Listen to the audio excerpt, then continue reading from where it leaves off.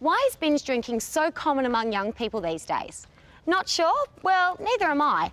I reckon a counsellor at Hollyoake will know, so let's go find out.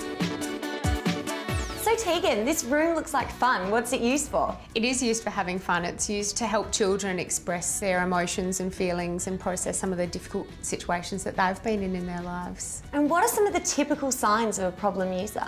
If it's a problem for you or it's causing problems in your life, then it's a problem. But anything like hiding your use, not being able to go out without using substances, probably a problem.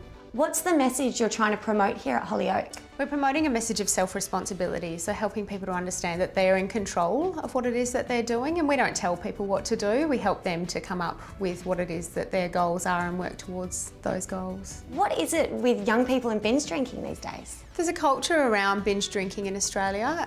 There's maybe some peer pressure, there's some learning that people see other people going out and binge drinking and thinking that that's the thing to do.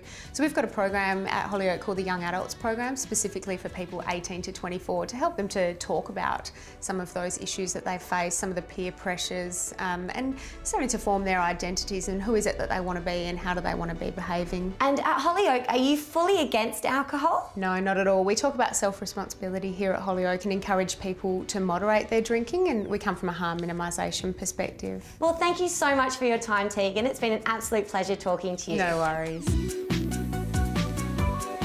That's some serious stuff to think about. Hollyoake has some great programs for young people, so if you or anyone you know needs some help, jump on to hollyoake.org.au.